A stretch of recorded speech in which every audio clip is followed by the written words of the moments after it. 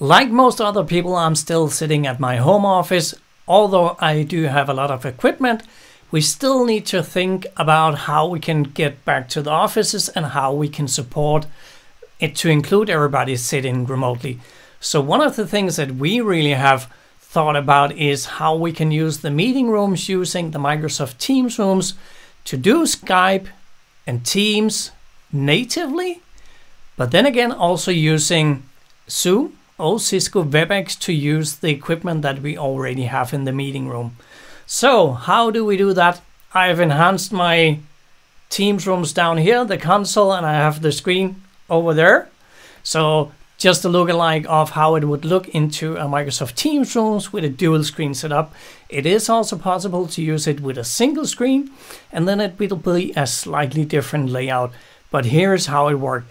So you got the console in the meeting table, and you can walk up to the screen and hit the join button. So when you hit the join button, it will actually start the meeting. So right now I'm getting prompted in my Teams application running on the same PC. So let me admit my Teams room since it's running on a different account. So this is how it would look like. Well, normally it will be presentation on that side and then my video feed over here. So this is how it would work. Let me shut down that call. But another thing that a lot of people is not aware of is that the Teams rooms can actually also do a Zoom call and a Cisco Webex call. So it's pretty easy to set up. It's just a few settings in the admin or in the settings directly on the system. But here is how it's done. So when it's connected and configured for Zoom calling and Cisco Webex calling, if you forward an invite to your Teams room, so the same account, no need to do anything else, you can walk up to the native Teams rooms and then be able to join a Zoom call directly from the console. So here is how that looks like. So if I join the Zoom call, I'm connected to Zoom on my PC down here. So this is how it would look like. So imagine that I'm sitting from home on this system, and then I'm connected in the meeting room over here. So this is the meeting room display, and then the Zoom will appear down on the console as well. One of the things that you can get when you're running a Zoom call is that you can actually enable the meeting down on the device as well. Some people like to use that because then you are actually able to stand in front of the screen doing a presentation, but then still be able to see the people down on the console. Another thing that you can do on the console, since you have the entire display down here, you can mute, you can shut down your camera if you somehow would like that, but you can actually also go here and then be able to chat directly in the system. So one of the features that a lot of people is not aware of is actually available already. And I mean, since that we are all working in this hybrid work or hybrid workspace, we need to be able to join as many meetings as possible. And even though we are on a Teams platform, everybody might not be on the Teams platform yet. So if you get an invite for a Zoom call or a Cisco Webex call, you will need to do something else. And instead of sitting on your own PC, then you are actually able to do it right on the Teams meeting room itself. So the configuration, and that will need to be an admin to go into there. You will need to go into the admin setting. The default password on the admin setting is SFB.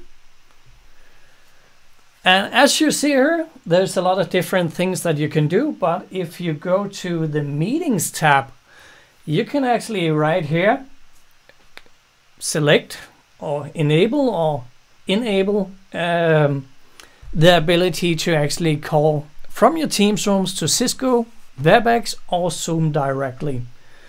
And if you're joining with the Zoom as well, you can actually join with either the room information, and since I'm working from home, I'm simply have added my custom information, so it's connecting with Lars Berlau room, and then I'm able to connect to a Zoom call as well. So unfortunately, I couldn't remember how to add a Cisco Webex call from my phone, because that's only where I have the Cisco Webex. But basically it is the same with Cisco Webex. Walk up to the meeting room, hit the join button, and then it will connect to the call. The things that the Teams room is actually doing is that it's using WebRTC. So using WebRTC means that it actually connects to the Chromium browser and then connects it into a call. It's pretty basic. We have used that in the video conference industry for quite a while. So it's a very neat way of doing it, and we call it direct guest join. What that means is that it connecting in the browser does also mean that it's limited to also only using one screen right now at least.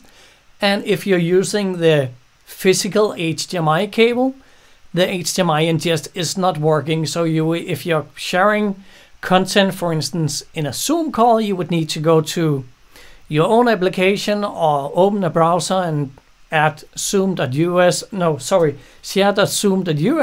and then you will be able to share directly from there as well. So there is a little bit of limitations, but the ability to walk into the meeting room and actually join a Zoom call or a Cisco Webex call from your Teams rooms, that is a great feature.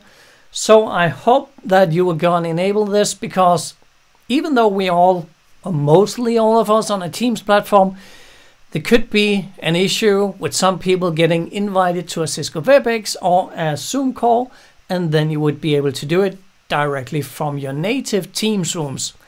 Thank you so much for watching. I am Lars Berlau, working at Tech Data Marek in the Nordics, and I'm working primarily with Microsoft Teams, the Teams rooms.